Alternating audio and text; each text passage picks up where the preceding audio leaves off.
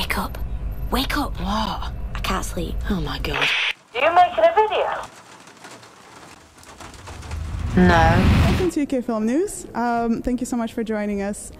Can you please tell us a little bit about the film? Adult Life Skills is a film about a girl who has lost her twin brother and has moved back home to live with her mum and her nan at the shed at the bottom of her mum's garden and is making videos with her thumbs. And it's about her trying to get out of that sort of bad pattern, and her mum and nan and everyone is trying to encourage her to stop doing that. You look like a homeless teenager. Some men like women who haven't made an effort. If you two don't get out of here in 5 seconds, I will pull back this curtain. Oh my God, what is that? Mum! Are you living in here? Yeah, I just needed some space. There's not a lot of space in here. It's not normal living in my shed at your age. Well, you live with your mum and you're well old. I've got something for you. I had arms and a face. I was going to text a photo to you, but I thought you wouldn't believe it, so I thought I'd bring it to you, but now I'm just standing here holding what looks like an old man's dick. So, how did you get involved in the project? Well, I wrote it and directed it, so it's my idea. I just kind of... Jodie, who's the lead, is one of my best friends, and we were both working in the film industry. I was working as an editor, and then she was working as an actress, and we knew that we would like to work together, but we weren't getting the opportunity to work on the same kind of projects, and so we went on holiday to Paris, and we were saying, hey, maybe we should just make our own project. And then, 2 months later, here we are. No, it was like 8 years or something, but yeah. Yeah, I mean, since this is your debut directing and writing, what kind of challenges did you face, and what didn't you anticipate when just taking on the massive project of creating a feature film? Oh, I suppose I didn't anticipate being really, really skint for 3 years. I didn't anticipate how little money you earn. And I think, other than that, I had a fairly good idea of what it was going to be like doing the script development and things, because working as an editor, I've been through the process on other people's projects, and so I know that it takes a long time to get things going and stuff like that. I had quite a big problem in the beginning, sort of communicating the tone of the project when I was saying, hey, it's a comedy about grief, and everyone was going, no one's going to watch it. But yeah, I mean, there's lots of obstacles when you're making films, and they're always sort of different on project to project. But I mean, actually ours was pretty smooth sailing, I think. Well, you've proved all the critics wrong, because you got the Nora Ephron award, and also nominated for BAFTA. The short that you created. So, well done. A very like a testament to females in the industry. Is that something you feel very passionate about and encourage filmmakers, women in front and behind the screens? Yeah, I mean, I was just talking about this on the way here. Like, it's really... one of my friends was teaching at the NFTS at the film school, National Film School today, and they were saying that on the director's course there's not very many women, and I just find it really depressing. I can't quite understand what it is that's preventing women from coming through, but at the same time, even though I'd written this script, there was a long period of time when I didn't want to direct it. And even analysing that myself, trying to work out what it was that was preventing me from doing it was, it's not straightforward. So, yes, more girls. I'd like to see more girls in films, making films, writing films, going to see films. Well, the film is about adult life skills. Are there any ones that you're particularly not skilled in? I can't spell. I can't do maths. Oh my God, I'm so unskilled in so many things, it's ridiculous.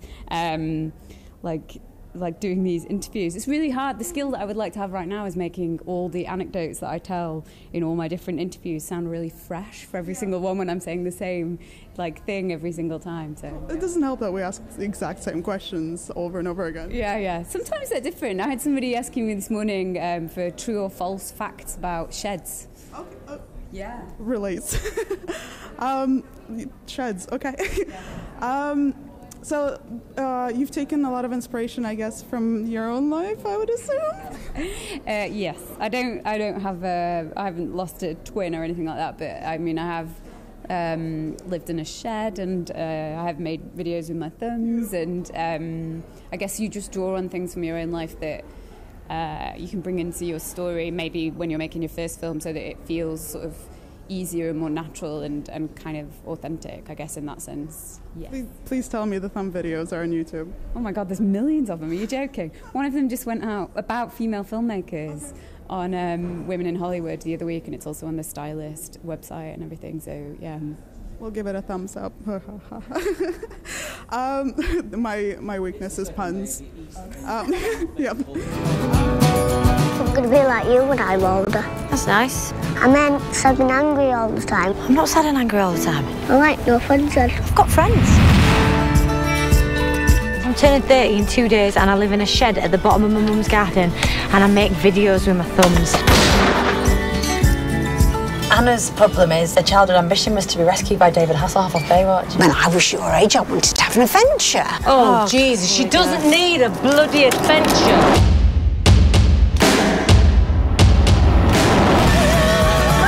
Anna, this is my new hairdresser. Don't walk off. He's come to give you a nice haircut. This is what happens if you stay around here, you turn into that. Are you okay? No, everyone's angry with me. Sometimes I wish the suffragettes hadn't bothered. All I've been trying to do since I came back is make you smile again. You fucked that up, haven't you?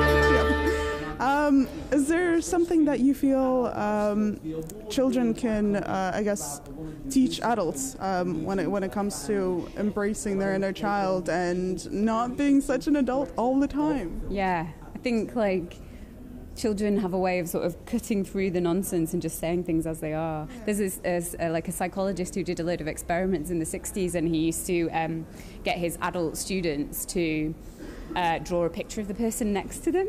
And he said when you get adults to do this, they do it and then they turn around and show it to the person next to them, and they go, oh, I'm really sorry, oh, you don't look like that, it's just that I can't draw, and all this kind of stuff.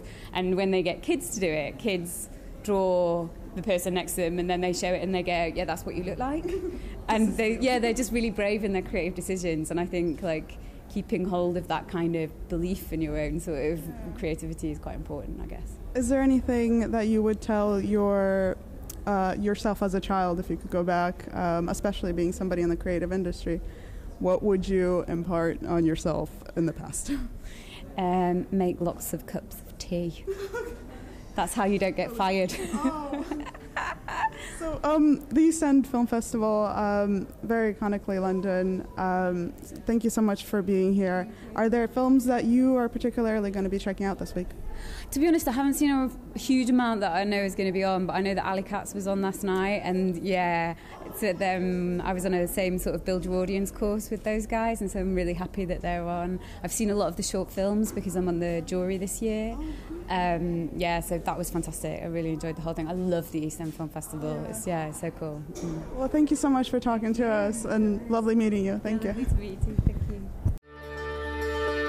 How is your period?